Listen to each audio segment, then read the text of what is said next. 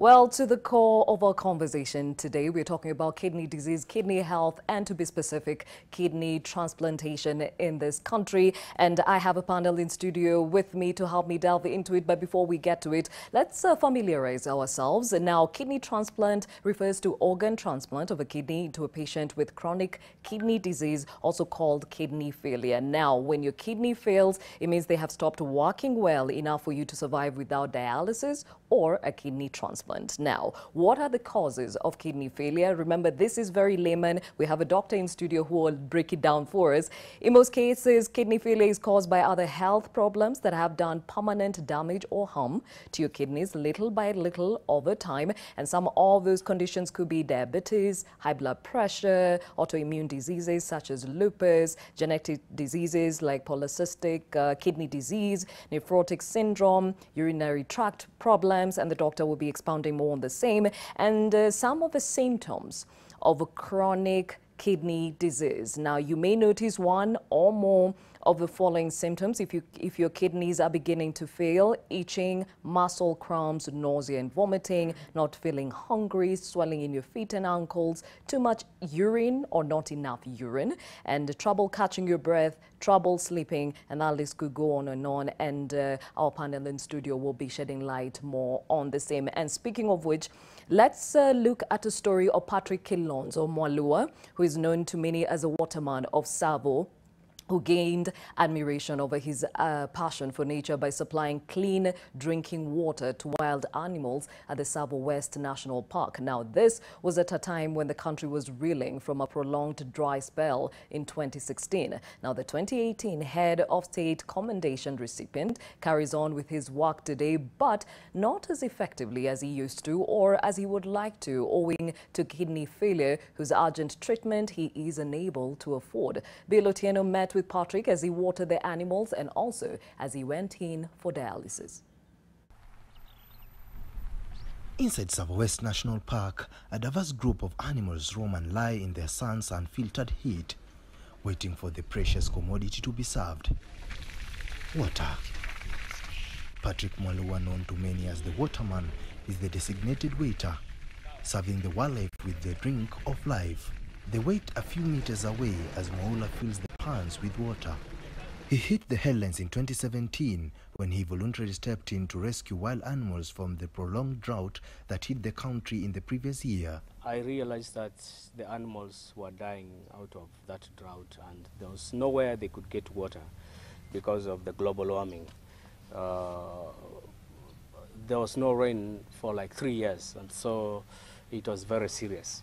So I decided, when I came here, I was so much touched to see the animals, they don't have water. So I decided to go back to Voi. I had a truck out of my money in the pocket, and then I brought water. The first day I brought water, I was so much shocked because many animals were coming running for water, and I felt a lot of joy. Over the last 3 years, he has been at it, driving 70 kilometers daily to feed the wild animals with water. However, the journey of nobility has become a difficult one, owing his deteriorating health. The 45-year-old father of two has been ailing, and both of his kidneys have failed. He now has an extra trip twice a week to Moi Referral Hospital in Voi for dialysis. He loses 3 kilograms whenever he goes through the process, leaving him weak. Sometimes I could do 3 times a week, but mostly I do it twice a week, and it's very tiresome because when you go for dialysis, you are on 4 hours on bed, around 4.5 hours. Then after that, you're so exhausted. Every time you get tired and tired and tired. So this has limited my work for wildlife. Patrick now requires kidney transplant in India in less than 30 days. His brother has offered to donate one of his kidneys. This will cost 4 million shillings, which Patrick is currently unable to raise. Bill Otieno, NTV, Voi. Well, good news is that, and I believe this is a fact, that Patrick got the help he needs and he will be going to India to get the transplant that he has been hoping to have for a very long time now, which is good news. But many other patients out there who look forward to having transplants do not have the capacity to do so and are living off dialysis, which is also a challenge in its own self. And as I said, I have a panel in studio to help us delve further into that. Let me introduce them before we cross over to Murang'a. Dr. Ahmed Sokwala, he is a nephrologist, which is a kidney doctor, and Sheila Kitsura, who is a kidney transplant patient. Thank you for your time. And Joab Wako, founder Transplant Education Center and also kidney transplant patient. Thank you for making time. Now, before we walk into the world of kidney transplants, let's cross over to Murang'a County. My colleague Martin Mwaora is standing by with a perspective from that county. Yes, Gladys, thank you so much. It's actually cool Friday morning from Murang'a County. As you can see, we are coming live from Murang'a General Hospital actually at the dialysis section, which was last month nicknamed Christine Wamboi Renal Dialysis Unit. This follows the passing on of a young lady who was 18 years old, and the family decided to donate the dialysis machines, one dialysis machine in her remembrance. And the county took the move very well and decided to rename this section as Christine Wamboi in celebrating her life. Now, just to give you a small brief about where I am currently at the dialysis section. This dialysis section was set up in 2015, that is 4 years ago. And I'm being informed that it has had over 16,200 sessions since it was set up. It has 10 machines, and it was another one that was donated by the family, now totaling to 11. What I can tell you is that this section has really eased dialysis for the patients with their kidney failures. This is because before it was set up, the patients used to leave very early in the morning to Kenyatta, which was the only hospital that was offering dialysis. So patients are telling me that they used to leave Murang'a at 4 just to be sure that they're at Kenyatta Hospital by 6, so that they can be able to queue. And believe you me when I tell you that they are telling me when they used to get to Kenyatta at 6, they'll still find the line, and some of them would be attended even as late as even 10 p.m. And mind you, somebody has left the county at around 6. But they're saying since these machines came, it has eased their burden, even in terms of cost, because I remember when they were being set up, when they were being launched, the county government gave an executive order that the sessions, each and every session should be half of what was being charged at Kenyatta. I'm being told that they were charging, Kenyatta charges 10,000 shillings per session, but here the patients only get the services, the hemodialysis, for only 5,000 shillings, which they say is very friendly to them, and at least they can be able to get the 2 sessions that are required so that to prolong their life.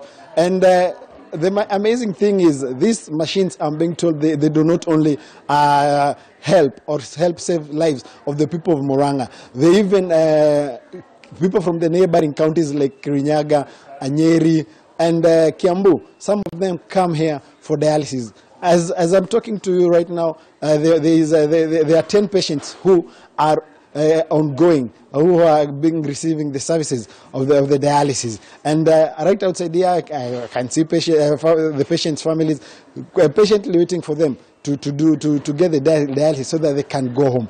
And I'll be talking to one of the patients and and even people in charge of this facility to tell me more about it. But it is a service that has really come to help the people of Murang'a, and not only Murang'a, but even from the neighboring counties. In terms of treatment, they are saying it is pocket friendly, and there are no long queues. Gladys, I'll be coming back to you later as I engage the patient and the people in charge of this facility. Back to you, Gladys. Thank you, Martin Moore, speaking to us from Muranga General Hospital. Some good news there that there is a dialysis machine. There is a section that has been revamped and it's going a long way in helping kidney patients. Now, to you, Dr. I'll start with you, Dr. Ahmed. That is such good news considering that the county itself said, let's halve the cost to help people, more people be able to get the service in the county, right? Right. I mean, I think it's now two years since the government put up dialysis units in all the counties, and that's an amazing thing they did. All the counties have dialysis units, and if you have NHIF, the dialysis is free of charge. So people who are suffering, you know, because the kidney has a crucial function of getting out toxins, getting out water of the body, and if you don't do that, then you end up dying. But all these patients now can get dialysis, adequate dialysis in these centers, and can live for longer with their loved ones. Okay, I'll get to you, Sheila, in a moment. Let me start with Job. From your experience, especially with the foundation, what have you seen? Have the counties come to alleviate the pressure that was seen on KNH? Yes, since NHF has taken over dialysis, they've started paying for dialysis. We've seen that a lot of people are able to afford or to access dialysis, whereas before you had to pay out of pocket. And that was very challenging for a lot of people because they could not afford, or they'd have to sell off things, shambas, those kind of things just to afford dialysis. But then when NHF stepped in, which is we're very thankful for, they were able to access it. And also, as Dr. Sukwala has said, the government has taken that responsibility and they've opened a lot of dialysis centers. I went for a conference in Mombasa where we were talking about how the government has gone to different counties. They're able to now, more people are able to access it. They're able to go for dialysis where before they had to go far to KNH or to Nakuru. There were some places where they couldn't access before. But there are a lot more dialysis centers that have opened up, and we're very thankful for the government for that. Okay, Sheila, you're a recipient of a transplant, but before that, of course, there was the dialysis that you had to go through. Tell me, how much was it per session? Okay, per session, that was, I used to spend 10,000. It depends with the hospital which I went. Okay, at times 15,000. Yes. And how long ago was this? That's now 2 years ago. 2 years ago. Yeah. And that was independent of an NHIF? No, no. By then NHIF had not come in. No, that was 2015 there. Yeah. But are we saying right now, if you do not have your NHIF, you could spend the same amount? Okay, I can't tell now. Yeah, now that you're a recipient, your life has changed. Dr. can probably answer that question. Yeah, if you don't have NHIF, you're going to spend around 10,000 shillings per dialysis session, and you need at least two, but you know, advisably 3 times a week dialysis, because your kidney works 24 hours, 7 days a week. You're trying to do that function in 3 times 4 hours, so that's 30,000 a week. Okay, 30,000. That's if you do times 4 weeks, that's 120,000 per month, and that's such a huge cost. Okay, let's say, you know, if you get a kidney transplant, all that cost is gone, you know, to almost half, because you still need medications. Right? We'll discuss more about transplants, I guess, and we'll discuss that. Actually, you've just taken the words out of my mouth. Let's just delve into it, and maybe as we go along, just unpack little by little. First of all, kidney diseases. There's acute kidney injury, also called acute renal failure, and chronic kidney disease, also called kidney failure. Please differentiate the two for us. Let's start from there. Right. This is very important. You know, I get patients coming into the clinic saying, oh, you know, one of my cousins had kidney failure, and then he was on dialysis for 2 weeks. Thereafter, he doesn't require dialysis. And why do I require dialysis for the rest of my life? So that comes in. There's acute and chronic. Acute kidney injury means that your kidneys go to sleep, in layman's term. Okay. For example, you get infection, you go into the ICU, your blood pressure goes down, or you get malaria, any type of infection which causes your blood pressure to go down. Your kidneys go to sleep. In layman's term, you need support because the kidney, as I said earlier, has a lot of functions, and those functions need to be carried out by dialysis. Then once, you know, the infection gets better, the blood pressure gets better, the kidney starts waking up. Okay, the kidney works. That's acute kidney injury. Chronic kidney disease is when your kidneys have been ailing for a long time. Okay, and the most common cause is diabetes, which affects the kidney, which damages the kidney. Diabetes, hypertension, you listed them up very well there. And you know that kidney, the different stages. So, you know, stage 1 to stage 5. So if you're caught in early stages, stage 1, and you get appropriate treatment, then you decrease the progression of the kidney failure. So chronic kidney disease means both the kidneys have failed and there's nothing we can do.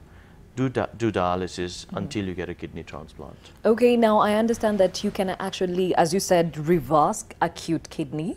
Yes. Yes, as opposed to the chronic. And how do you do that? Dialysis will be enough, or do you now have to do dialysis plus medication? So dialysis plus medication. It all depends on what's causing your acute kidney injury. Okay, the underlying disease which makes your kidney to go to sleep. Okay, you treat that underlying disease and your kidneys gradually regenerate and they start working again.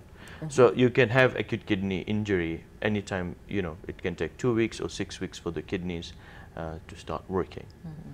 Okay, now Sheila, you are a recipient of a kidney transplant. It happened 2 years ago, you said? Okay, it was in 2016. 2016. Yeah. Okay, so how did you find out, or how did you get to kidney failure? Okay, I started with diabetes. I've been diabetic now for 22 years. So it started in an early age. Yeah, and before that, I didn't know that the diabetes would cause these problems. And I think I was not so keen with my diabetic situation by then. Yeah. And then it came to 2014. That's when I started having problems seriously. When I started my medication with injections on insulin. I used to fall down, pass out because of the injections, because I was not checking the injections well. Then it came to 2015.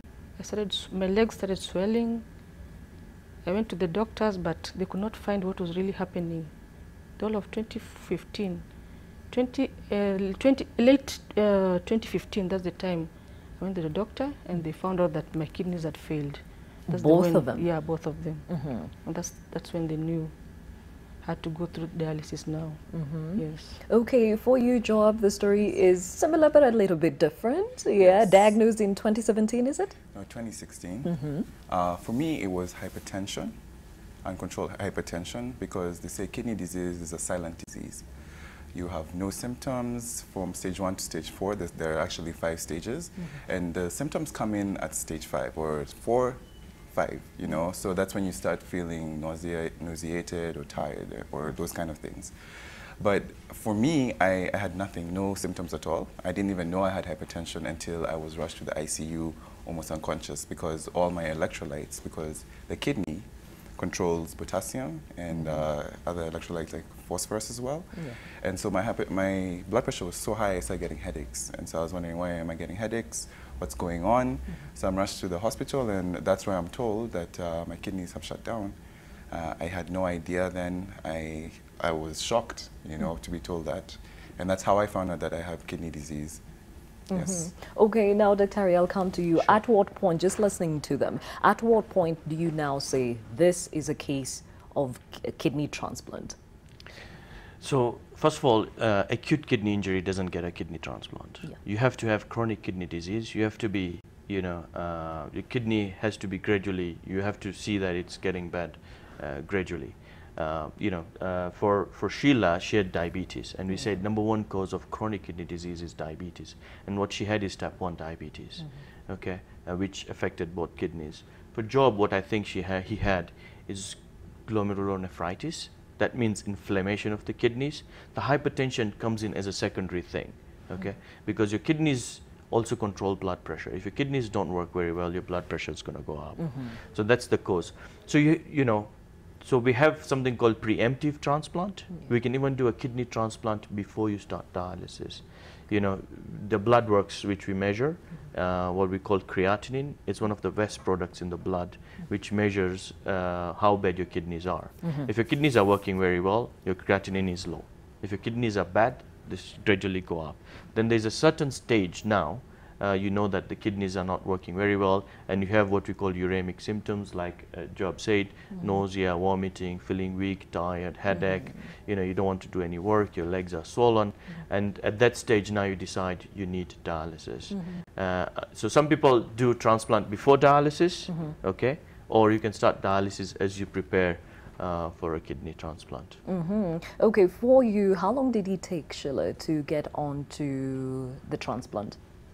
Okay, it just took 9 months for dialysis only. Yes. So you did dialysis, and in the 9th month, you were Yes. able to get a transplant. Yes. Okay, now that sounds like pretty fast, considering the procedures in between. You know, for example, getting a donor. Who donated for you? My husband donated.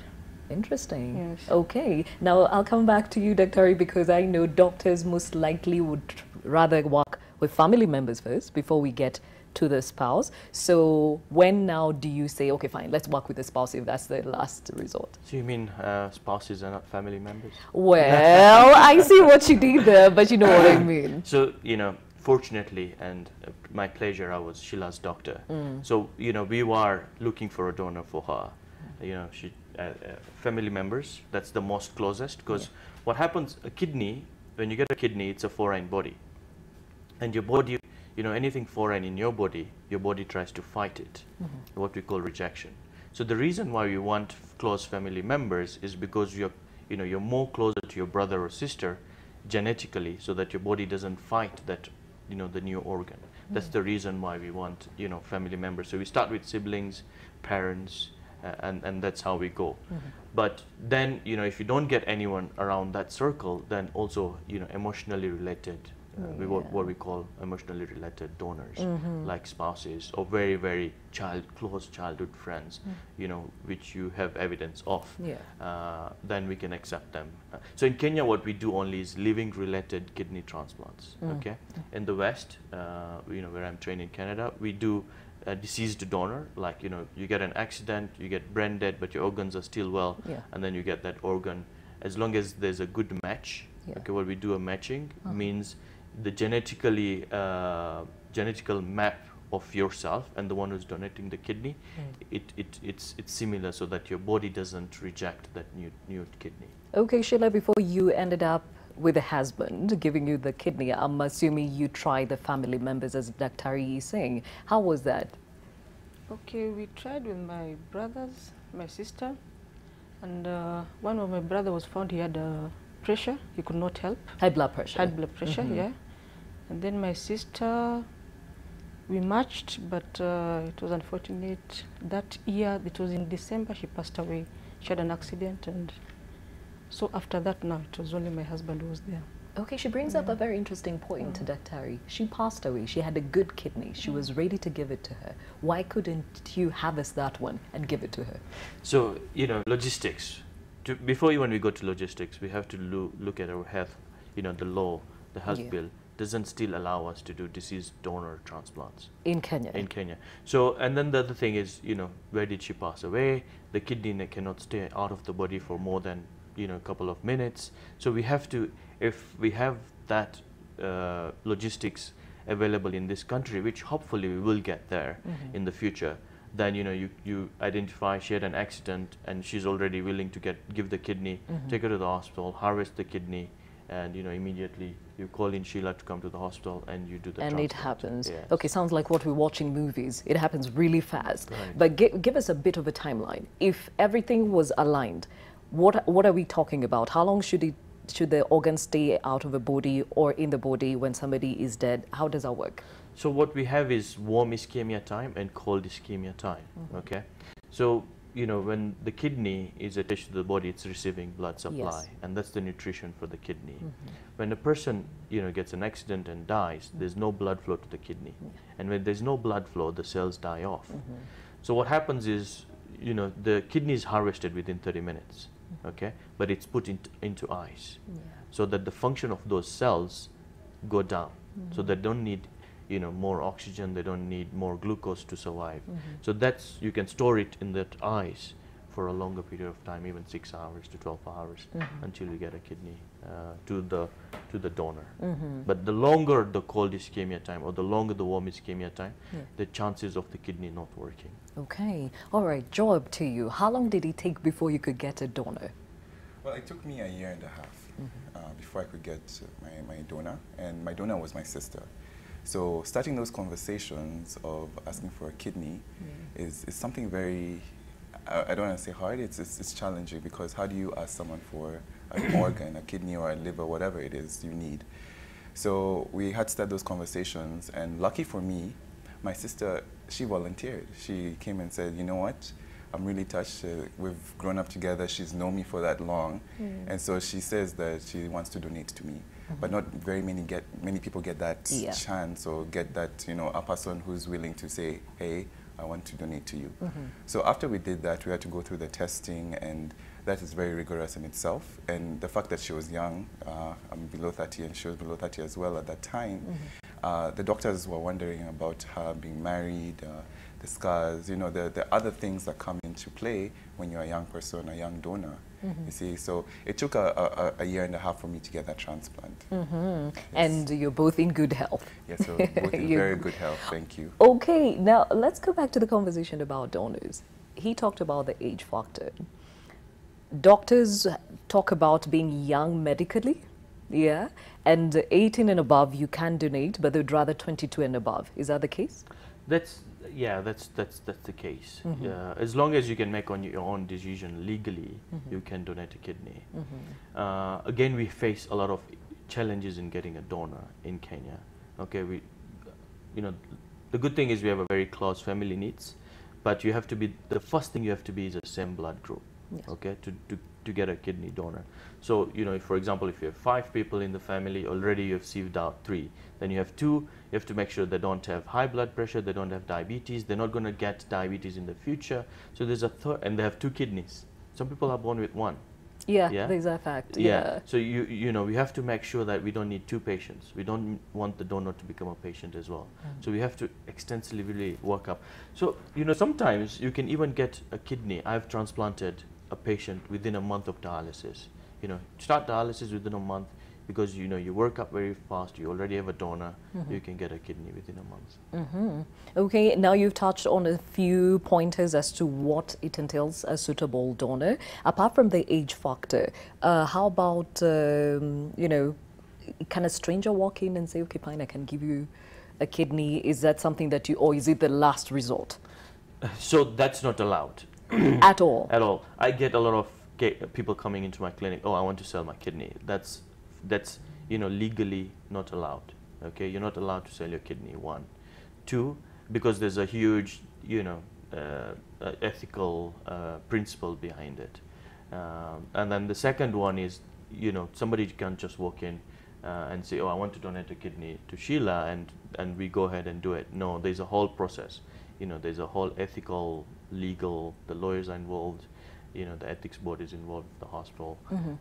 So that's why what we say, we only do living related, okay? And the farthest we can go is emotionally related, not just somebody from the street. You can pick up somebody, tell him, oh, I'm going to give you 2 million, come, you give me the kidney. We can't do that.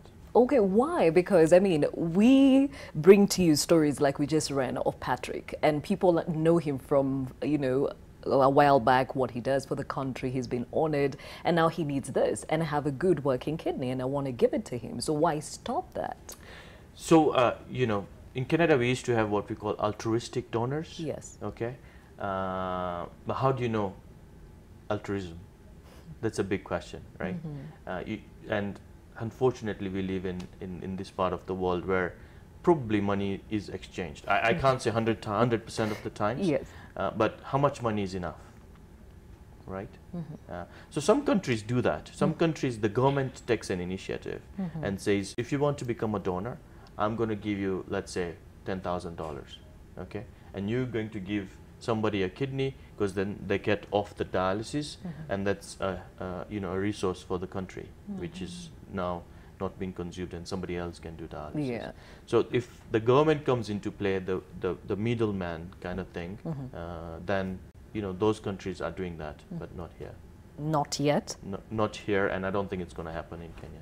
Oh, wow. All right, that doesn't sound very encouraging, but hey, let's work with what we have. Now, Sheila, before your husband could give you the kidney, I'm sure he went through a very rigorous process. Explain, what were they looking for? Okay, we had to take all the tests. They had to check he didn't suffer from anything, any disease. So we went for those checkups, and once they took all the checkups and it was taken to South Africa to the doctors there to check that we match, and then brought back. I think it wasn't so much. Yeah. I mean 9 months, that was pretty fast. So much, and considering this is your husband, not a blood-related relative, for you it was easier. Maybe the blood relation made it easier, but it still took a year. Why? Yeah, so the year was basically everything before the test. So you have to go through the social aspect of it, you know, just finding that donor, talking them through it. What is a kidney transplant? What does it mean for you and your life forward? So that year and a half was talking mostly about that and getting there to that point of acceptance that this is actually going to happen. But once we got to the hospital, they had to do, of course, the blood tests. They had to do kidney function tests, and then they did HLA matching, where they check your immunity, like how you match. And the thing that was surprising for us was that we didn't match. I didn't match with my sister, even though we have the same parents. So they had to test my mom to make sure that we are actually siblings. Okay. And so a lot of people think that siblings, you have the same immunity, but we didn't. We picked a different, I guess, different immunity from my dad and my mom. Yeah. And so that does happen, and those kind of things what make it take a while. You see, but a year and a half is a short time, because I know people who've taken 3 years, 5 years. It's can take a really long time depending on how your process goes. Everyone's process is different, because the recipient has to be healthy as well. Because I remember my tests were really intense. They checked my heart multiple times, because kidney patients actually suffer from heart disease as well. Because our fluids, you know, they're up. Sometimes when you drink a lot and the dialysis machine doesn't take out enough. So that causes additional tests that have to be done. So there's the aspect of the recipient, and then also the donor. So that's why it took a while for me to get my transplant. But a year and a half is not long, by the way. Compared to others. Yes. Okay, Dr. Ahmed, they are both ready, recipient and donor. How do you prep them? Let's talk about now prepping this donor to be in a position to give, and for them to be left in a good place to be as a healthy person. What do you do? Like a few days to, or a few weeks? How do you prep the donor? Okay, very good question. Let me interject what Job said first. So the faster you do the kidney transplant, the better for you. People have seen, you know, studies have shown that kidney transplants can prolong your life. Okay, rather to be on dialysis. And the faster you get a kidney transplant when you're on dialysis, the longer you can live. So that's there. Okay. So people who need a kidney transplant, I would encourage them to have it earlier than wait for long. So preparing so you have to prepare both the donor and the recipient. Yes. First of all, you know, the donor has to be psychologically prepared to donate the kidney. Yeah. So the donor goes through counseling sessions. And after the counseling sessions, once everything is agreed, then we start doing some tests. There are different stages of tests as we go. So as I said earlier, first we have to make sure you have 2 kidneys, both the kidneys are working very well, and you don't have, you know, predisposition to things like diabetes, high blood pressure, and you're maintaining a general healthy diet. You're not an excessive smoker, you're not an alcoholic, you know, you don't have previous, you know, histories of surgeries, previous history of infections, you know, like HIV, hepatitis B, hepatitis C, because you don't want that to go to the donor who doesn't have them. But again, that's a different story, because now HIV patients can donate kidneys to HIV patients. Hepatitis C patients can donate patients to hepatitis C, so that's a different story. So once all this is done, and you know, and then we have the ethics board meeting the patients as well, making sure everything's okay. As for the recipients, you know, we have to dialyze them 3 times a week, make sure they're healthy, they're strong, before they go into the transplant. Then we have a board meeting with all the doctors. It's not only one doctor who does a transplant. There's the nephrologist, the transplant surgeon, the vascular surgeon, the urologist, and the anesthetist. We all sit together with the family members, have a discussion, see if anything is missed out, and thereafter we get a transplant date. And so the transplant takes around 2.5 hours. Okay, so both of them enter the theater together. So at one side you're removing the kidney from the donor, and the other side we are actually ready to get that kidney, so that we reduce those times I was talking about, the warm and the cold ischemia time. And once the transplant is done, the recipient, the one who's got the kidney, the new kidney, goes, you know, to a semi-ICU area, and the donor goes to the ward. The donor usually stays in the hospital for 3 days, then goes back home, you know, just on some few painkillers, can go back to normal, usual work after 3 weeks. Okay. The recipient, the one who gets the kidney, stays in the hospital for a week and is discharged after a week once everything is okay. For observation. Yes. Okay, let's talk about another reason why it probably takes a bit longer for other people to get a donor, the stigma around it. So you're asking for my kidney, and people would say, what if I give you my kidney and I die? So you and your husband probably already agreed this is the best thing to do. Did you ever find or have to deal with family members coming in and saying, is this really a good idea? Yeah, actually we went through that. After my husband agreed, the family was like, no, you can't do that. It wasn't easy for him. Yeah. But he said, I've decided I'm going to give her. No one is going to come around and stop me from doing that. What were their reasons? Okay, they were saying maybe he'll not survive. Yeah, he'll give you and then passes out. What will happen? What happens after that? Okay, for you, Joab, your sister, did you get any, I don't know, naysayers, so to speak? Of course, there are many naysayers. The stigma is real. Because she was young and not married, a lot of people are wondering who will marry her, what will happen after the transplant, will she be able to get a baby?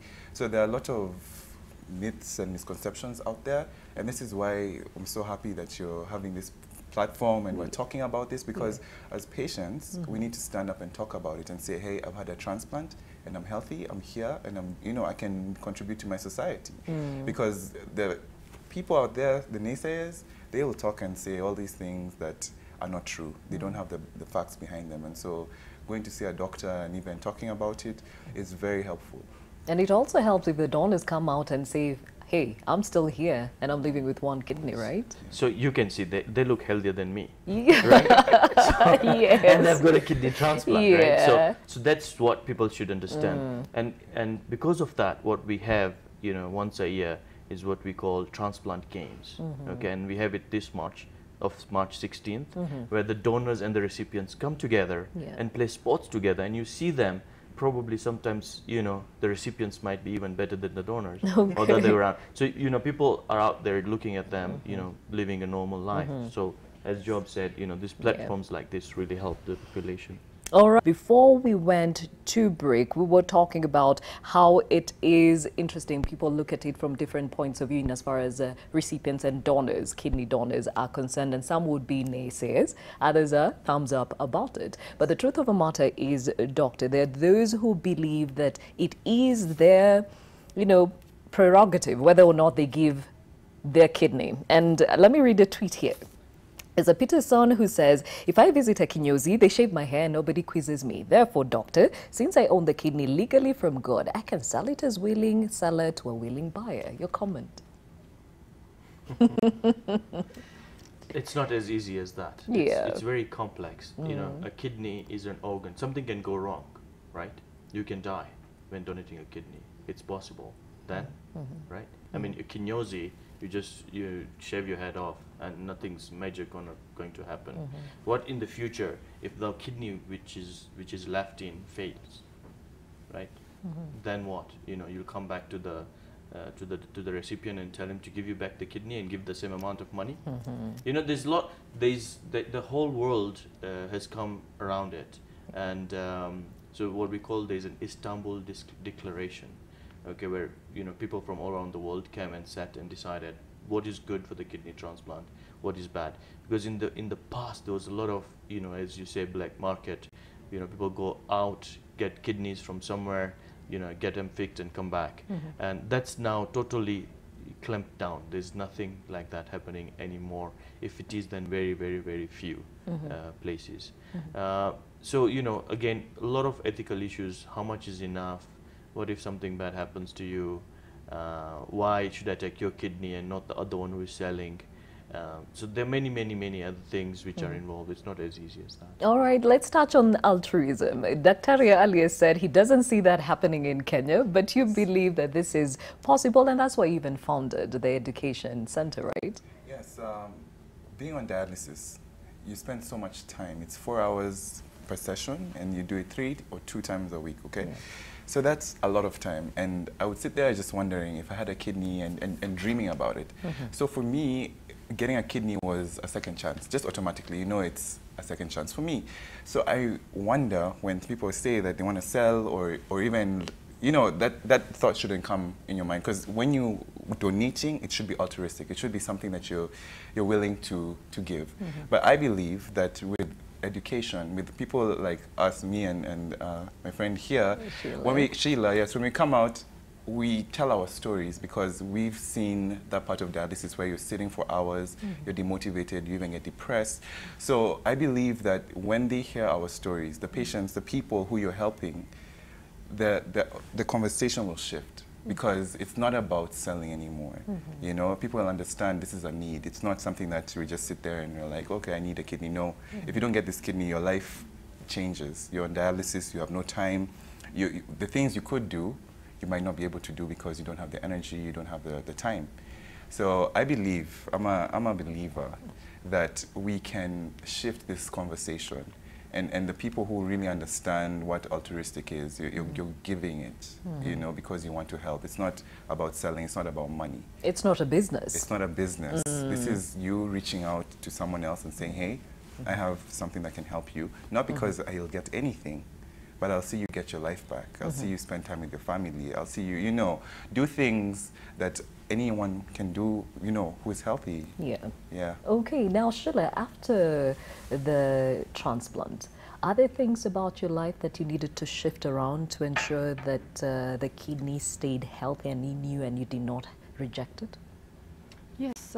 Okay, after the kidney transplant, I had to really check on my diet, what I've been given from the hospital, what I'm supposed to do. I really had to change my lifestyle also. I used to hang out a lot when I didn't have these problems, but after the kidney transplant, my life just changed. So when you say hang out a lot, we're talking about alcohol? Oh, alcohol, yeah, going out, you know, staying for long. You know, when you're out there, you don't take you not take care of your medication and these other things. So I had to keep that aside and check on my health, what I've been told by the doctor, what to do. I really had to follow it. How about diet? Yeah, even my diet had to change. I have to change my diet. Although, not so much. Not so much, yeah. Yeah. Okay, for you, Joab? So when you're on dialysis, you can't eat a lot of things. Potassium is one of the biggest things that dialysis patients have to control. So if you know, vegetables are a lot of potassium, fruits have a lot of potassium, so you're limited to certain kinds of fruits, like apples, or, you know, you can leach the vegetables, which means that you soak them or boil them and you pour the water out because potassium is soluble in water. So that life on dialysis is very restricting, but once you get a transplant, now you can eat your potatoes, you can go back to life almost like normal. But then there's some things we can't eat, like grapefruit, that interferes with the medication. So those, compared to what we had on dialysis, it's 100 times better, you see. So my diet did change because also you're predisposed to diabetes on the medication we are on. So you have to watch out for that. But then if you're comparing it to what I had on dialysis, you know, dialysis, you could eat rice, we eat a lot of rice, you know, and meat is very limited too. So the diet is very restricting on dialysis. So a transplant does give you that flexibility, but you have to watch out for some things. But overall, a transplant is so much better. Okay, Dr. Ahmed, you'll speak on the risk factors for both the donor and the recipient. After we come back from Murang'a County, I am told that Martin Moore is now ready for us, still with the CEC for Murang'a County. Thank you so much, Gladys, and we sincerely apologize for the technical hitch earlier. Now, as before the hitch, I was talking to the minister in charge of health. Let us carry on with our conversation. You told me that people used to go to Kenyatta, and that's how you decided to put up this facility. Yes. Carry on. Thank you once again. In the year 2015, July, we opened this renal unit, and as I had said earlier, it was because we had a lot of patients who were referring to Kenyatta. As you know, Murang'a County Referral Hospital that time did not have this unit. So every patient who used to come here with renal problem, we used to refer them to Kenyatta. But nowadays, we don't refer because we have these facilities here. We've also have trained a doctor, a nephrologist, who is taking care of this. When we started this renal unit, we took 11 staff, health workers, for training at Kenyatta Hospital so that they are able to run it. So it's run professionally. We started with 4 dialysis machines, and the president, the MES program, added us another. Then we were given another one machine by the family of the late Christine Wamboi, who we have named the unit. So right now we have 10 machines, and we do every day. And since we started in 2015, we've been able to do 16,200 sessions. And if you look at the cost of one session, which is about 9,500, if you multiply 9,500 with 16,200, you realize that these patients here, the cost will come to about 150 million. And for here, we started giving free services. Then we enrolled everyone who was in the unit through NHIF. So they come, they are dialyzed, and then NHIF takes care of their expenses. So they are able to go there smoothly. And we have had patients. Martin Moore is still with the CC for Murang'a County. We seem to be having an issue this morning, but then again, it's good news. At least we know that the renal unit there is changing lives and doing a lot for kidney patients. Now back to you, Dr. What are the risk factors for a donor and a recipient after a transplant?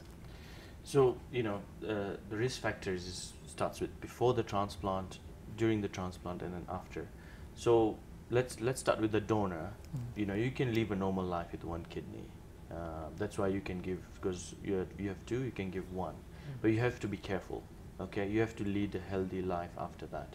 If you say, oh no, let me just eat everything, drink everything, don't exercise, then you'll probably, get things like high blood pressure, diabetes in the future. So you have to lead a healthy life after donating a kidney. And we usually do tests before, just to make sure that you can live. Some people are born with 1 kidney. So the main risk is for the surgery when you get anesthesia. So anesthesia is a risk, okay? Very minor risk, but again, you're willing to donate the kidney, you're willing to take that risk. The surgery itself, it's an incision, and we remove the kidney. So sometimes, like very rarely, you can cut something else which shouldn't be cut. But again, it can be repaired, it can be stitched. So the surgery itself is a risk you go through. It's just like any other surgery you go through. And thereafter, as I said, there's no major risks if you stay a healthy life, a healthy lifestyle. For the recipient, the surgery again is a risk because it's a surgery, anesthesia and surgery. And thereafter, you have to take your medications regularly. The medications which will suppress your immunity so that the new kidney, your body doesn't reject the new kidney. So the body doesn't fight the new kidney because it's something foreign to it. So as we have seen, our patients here, they brought their medicines here and took them at a specific time they're supposed to take, twice a day. And that reduces your immunity. Again, by reducing your immunity, you get a risk of, possible infections. So you have to be very careful. Again, leading a healthy lifestyle, as we have heard from our patients here. Avoid a lot of sugary, starchy foods. Eat well, exercise, so you don't get things like diabetes, which is one of the risk side effects of the medications. The medications they get. The medications they get to reduce the immunity, the steroids, the tacrolimus, can cause diabetes. So if you lead a healthy life, then you won't get that. So those are some of the few risks which they would go through. Okay, our phone lines are open. Felix from Nanyuki now joins us. What's your question or comment? Okay, my question is I have a patient who has been undergoing dialysis for now some time, but recently she developed some problems like she's vomiting, chest problems like breathing, she's very weak, and also again, in her heart and lungs, there's some fluid inside. So I was asking Dr. Hamid, what could be the problem? Okay, I think before he answers some few facts, how long has she been undergoing dialysis? She's been undergoing dialysis for the last 2 weeks. 2 weeks. Yeah. Okay, how old is she? Okay, she's 23 years old. All right. Doctor, Yeah. any more questions to him before you Yeah, answer? sure. It's a good question you're asking, and so what happens? Let's go back to functions of the kidney. Okay, one of the functions of the kidney is get rid of the water from the body. When you drink, you don't think about anything. You just drink like 3-4 glasses of water. You pee it out. But people who have kidney problems, they can't pee that water out. So if you keep drinking, you start accumulating water in your body. So water gets accumulated in the lungs, around the heart, in the legs. That's why you see swelling. So what we have to do, patients who are on dialysis have restricted amount of water intake, because the kidney is not working unless you go for dialysis. So that's why earlier you heard that the gentleman loses 3 kilos when he goes for dialysis. It's because they remove the excess water. That's why the weight goes down. Okay. So the way to remove this water is probably frequent dialysis and reduce the amount of water intake. So if you do frequent dialysis, for example, 3 times a week, you can now remove 3 liters, 3 liters, 3 liters. If not, if you do only 2 times a week, that means you have 7 days, and so that's even if you drink a liter, that's 7 liters to be removed twice a week in 4 hours, and that's very difficult. The maximum we can remove, because we do dialysis for 4 hours, is 4 liters a session. You cannot remove more than that, usually. And the other thing is, this is a young lady. Probably this could be not chronic kidney disease, but acute kidney injury. So the kidneys might start working. So she needs to see a doctor, okay, a nephrologist in particular, and see what's causing her kidney problem. The other thing, what could be possible is, what we need for dialysis is a vascular access. Means you take blood, clean it up, and put it back. So they usually get catheters, like the way you have lines in the hand. You will get one bigger one around the neck. So that can get infected very easily. So the other thing is maybe that catheter is infected, and she should see a nephrologist. Okay, now while still on the subject, a normal human being is told take your 8 glasses of water a day. How many glasses are you restricted to as a kidney patient? So again, so what we recommend our patients not to drink more than 500 to a liter of fluid in a day. 500 cc. 500 mils. Okay. So like 2 glasses. Okay. All right. I hope that goes to help your sister and also see a nephrologist, as the doctor is saying, to understand better what's going on with her. Now, Sheila, your husband as a donor also needed to adjust his lifestyle. Did he? Yes, he did. How? Okay. He stopped also drinking, although it's not so it's not so easy, but he's really trying. He's really trying, yeah.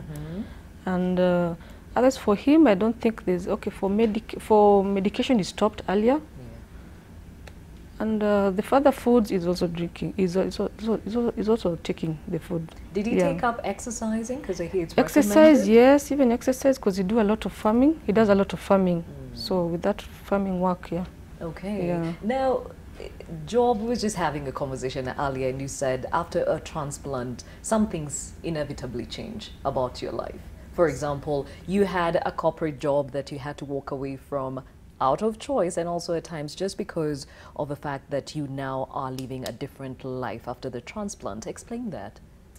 So, before my transplant, of course, I was working. I'm an engineer, and it's just life as normal. And when kidney disease hit, it was so sudden for me. And so when I went through that, it was like my life stopped. And when my sister stood up to say that she wants to be a donor, it touched my heart so much that I felt like I have to change my life path, if that makes sense. I felt that I have to help more people, because when someone stops their life, because in 2016, that whole year, my sister didn't do anything. She came, followed me. I was in the States at the time. So she took off work. She would come and visit me for months on end.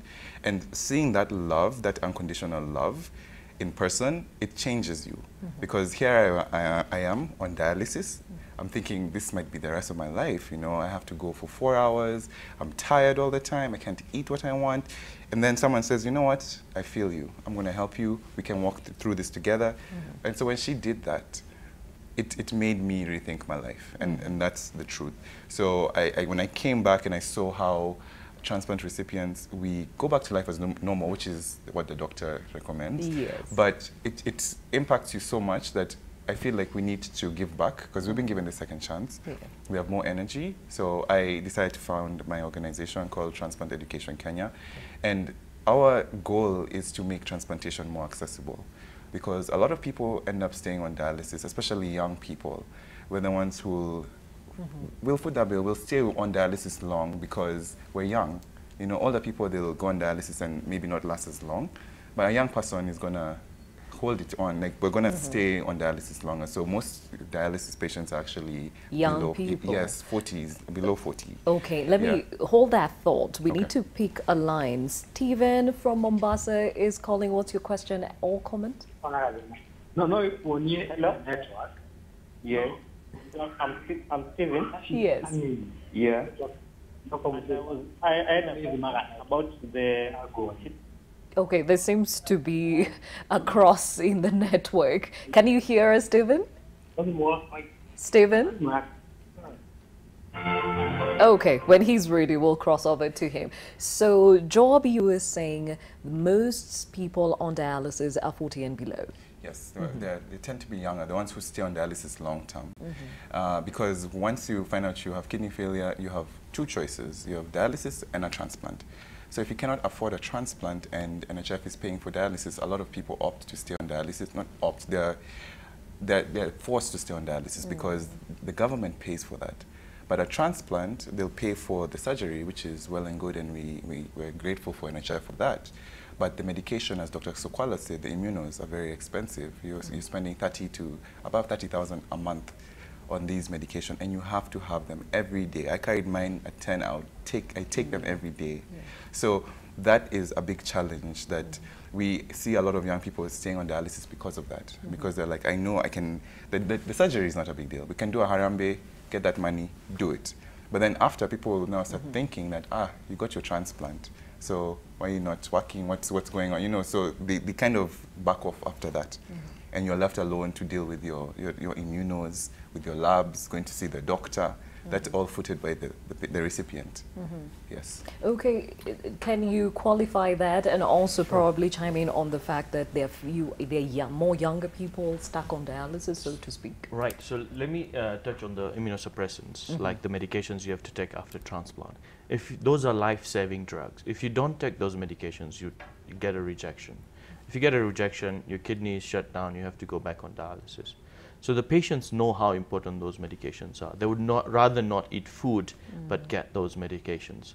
So a little stress here is, you know, if NHIF is paying for dialysis, we said around 80,000 a month, why can't they pay for transplant drugs? Because these patients who were on dialysis before now have got a kidney transplant. So, you know, pay them the medication for the transplant, so that they don't go back into dialysis. Because if they go back, then you'll have to pay the dialysis. And that's a cost to the government. Exactly. So, you know, that makes logical sense. So I think this should be carried forward. That's one. The second question was, sorry? Younger and younger people on dialysis. So in this part of the world, you know, the main cause of kidney disease is what we call inflammation in the kidney. One of the main causes, that is glomerulonephritis. That's probably what Job had as well. You know, you get an infection, or your body starts fighting the kidney. Okay, you start losing protein and blood from the urine, and it's not picked up early. Okay, it's not picked up early and treated appropriately. So if out there, if you see that there is, you know, your urine is very frothy, your leg is swelling, you know, you have blood in the urine, go see your doctor as soon as possible, because that might be a window where you can be treated and your kidney doesn't fail. I have like huge amounts of patients like this. Okay, so what happens is, you know, they're just treated like a urinary tract infection, and they end up, you know, that inflammation causes the kidney to die off. That's why we have a lot of young patients who are on dialysis. Okay, I'm informed that we have Lawrence from Meru with a question or comment. Lawrence? Yes. What is your question or comment? I'm 28 years old. I was diagnosed with liver infection. I then went under medication for, I was diagnosed with liver infection. And then I went under medication for 6 months. Then at the end of, when I was almost to complete the medication, I was diagnosed with nephrotic syndrome. And I was detained for about 3 months in a local chemist. Then I decided, when I saw that I was improving, I decided to seek medication to the General Hospital in Meru. Then there was no any doctor to treat me who was aware about nephrotic syndrome. So I decided to travel to Kenyatta. Then when I came to Kenyatta, I saw that the line was so big such that I didn't get any doctor. Then now I decided to come to my room, but my health is still, it's not deteriorating, but I'm fearing that it may worsen as I continue. So I was asking, where can I get that doctor? The nephrologist or a doctor who can cater for your needs? Yes, okay. A nephrologist. Okay. All right. Yeah, Thank you for calling. Yes. Okay, now, Daktari, liver infection, then was diagnosed with nephrotic syndrome, one of the causes of kidney failure. What are you seeing here? So, just before this, that's what I said, you see frothy urine, okay? That's protein leaking in the urine, okay? And then you see your leg swelling. This is what we call nephrotic syndrome. So, a kidney is like a sieve, okay? So, it doesn't allow protein to leak from our body. So, when that sieve gets destroyed, you start leaking protein, just like the way you pour your tea with a sieve, then you start leaking that protein in the urine, and that damages the kidney. Okay, and that's probably what's happening with Lawrence. So what he needs ideally is a kidney biopsy. Okay, take a small sample of the kidney, look it under a microscope, see what's causing his nephrotic syndrome. There are many diseases which can cause this loss of the filter, and treat it accordingly before. If it's left untreated, then he might end up being on dialysis and then kidney transplant in the future. And that's what I was alluding to earlier. Yeah. Okay. And then, what I would suggest is avoid over-the-counter medications. Okay. Things like painkillers. Some painkillers can cause damage to the kidney. Yeah. Okay. And, over-the-counter drugs which you don't really know, are they helping the kidney? So I wouldn't, suggest he just goes to the pharmacy and gets medication. He should see a proper kidney doctor, a nephrologist. And his question was, where does he get one in Meru? How can we help him? I work at Aga Khan University Hospital, and we train physicians there. Some of my students are there in Meru. Dr. Guilford, he should go and see Dr. Guilford if he... Where is he situated? There's Dr. Guilford and Dr. Hilda. I think Dr. Hilda is in Tanwek. Dr. Guilford is in Meru town. But we can give him the numbers later on. Okay, so what we would suggest, Lawrence, get in touch with us so that we're able to share with you contacts of the nephrologists, as Daktari has mentioned, and you will get the care that you deserve. Well, we continue taking in your comments and your questions, and of course, as you engage us on this conversation, kidney transplantation, we now cross over to Homa Bay County, where my colleague Bernard Ojuang is standing by with a doctor to speak on the same. Thank you very much, Gladys. We are here in Homa Bay town. Remember, just take you back in 2017, Kenya Renal Association Chairman Seth Elgeyo said that about 4.4 million Kenyans are suffering from this chronic disease, kidney disease, and only 10% can afford the dialysis. And of course, we are here with Dr. Kevin Osuri, the one in charge of all doctors in Nyanza region. He is a doctor at Homa Bay County Teaching and Referral Hospital, and he will be telling us the status, the challenges, and also whether they are also doing transplant and cost of dialysis. To say, Doctor, could you just please tell us the statistic here in Homa Bay County? Well, thank you so much, NTV. We do renal diseases or kidney diseases are considered one of the neglected diseases because it's one of the non-communicable diseases, just like hypertension and diabetes. But it is silent in the sense that it is not often diagnosed until very late, especially in our region here in Homa Bay and in Nyanza. But as a county, I think we have made tremendous strides in the sense that Homa Bay County currently is able to offer dialysis services. And we do have so many renal clients, both who have been diagnosed and those who have not been diagnosed. Currently, the referral hospital dialyzes 23 patients. And remember, each patient requires about 2 sessions in a week. So we do about 46 sessions in a week or more. We do have dialysis machines that were placed in the referral hospital. Remember the MES program, the Medical Equipment Services program that was launched by the national government. That has been of tremendous help to us.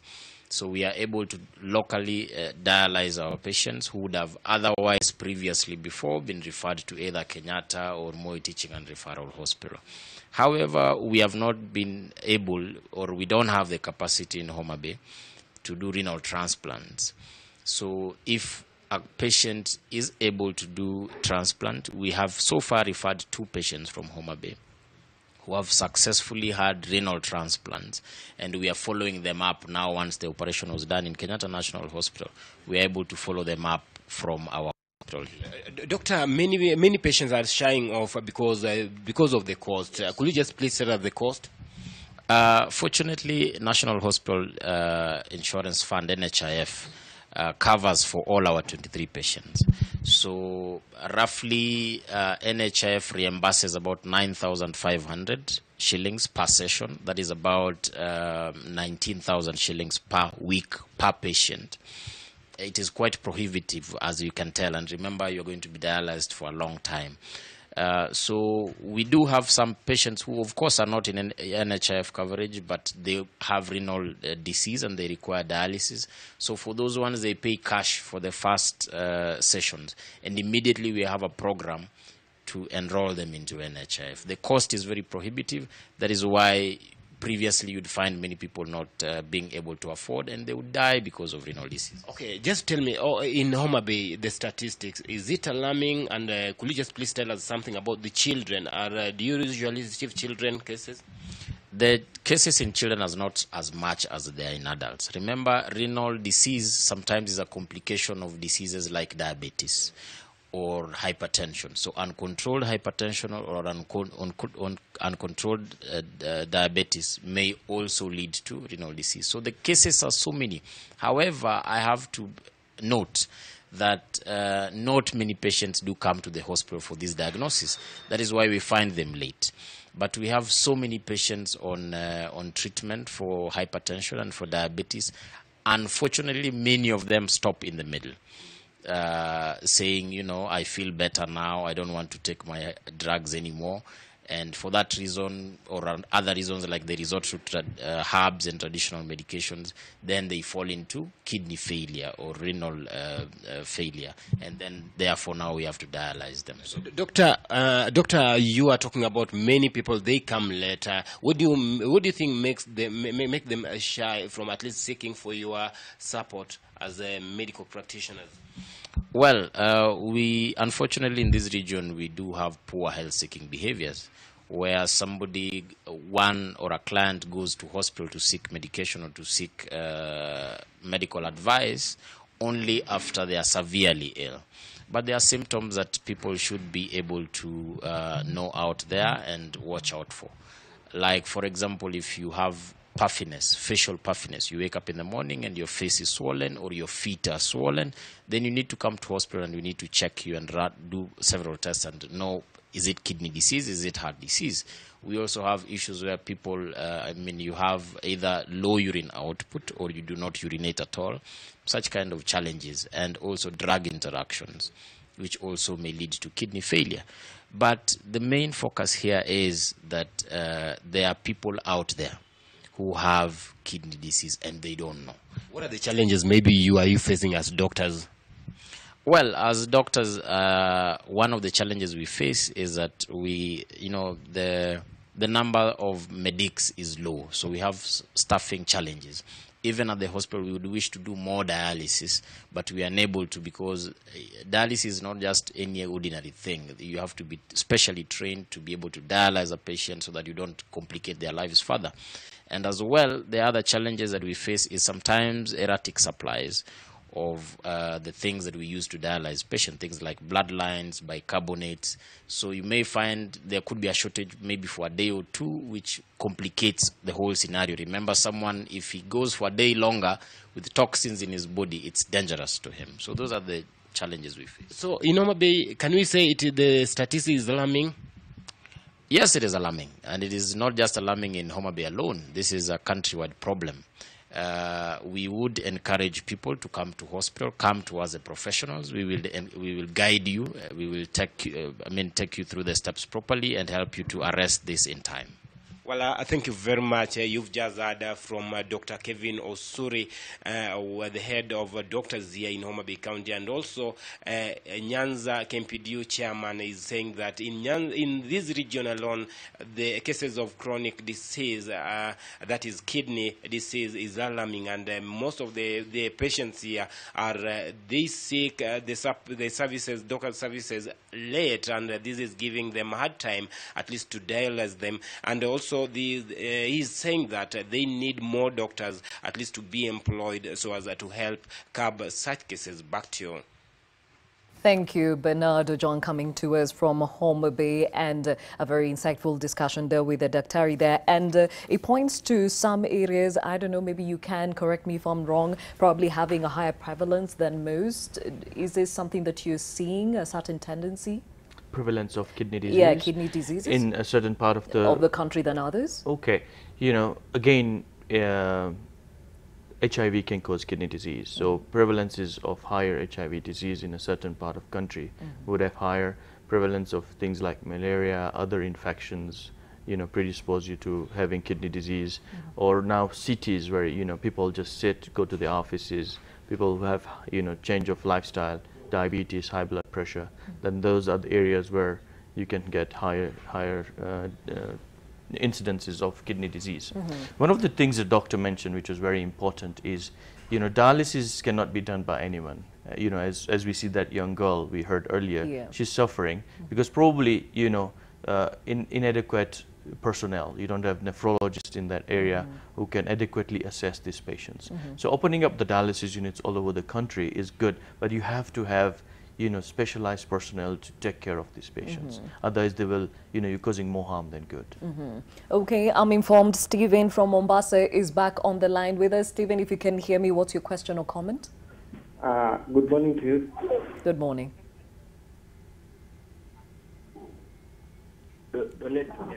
Go ahead, Stephen. Yes, currently there are younger people donating their kidneys. For example, I have a cousin of mine who donated his kidney at the age of 22 to his older brother.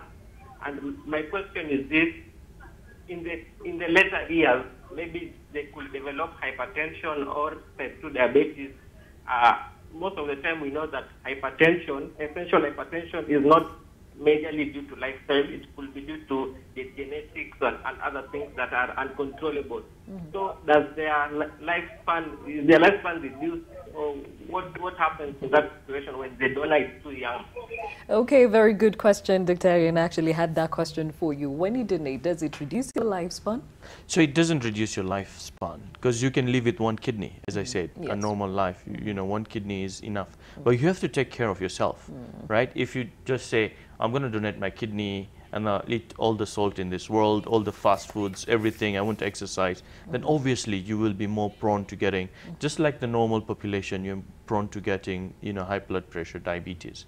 But if you have one kidney and you start developing high blood pressure, diabetes, then that one kidney takes a higher, you know, toll than if you have two kidneys. Okay. As we wrap up our conversation this morning about kidney transplantation awareness, I'll start with you, Joab. Just reading up on your story, you said while you were going through your dialysis and reading up on this disease, it was revealed to you that lack of periodic checkup is what led to your late diagnosis. And from henceforth, you've been pushing for the same.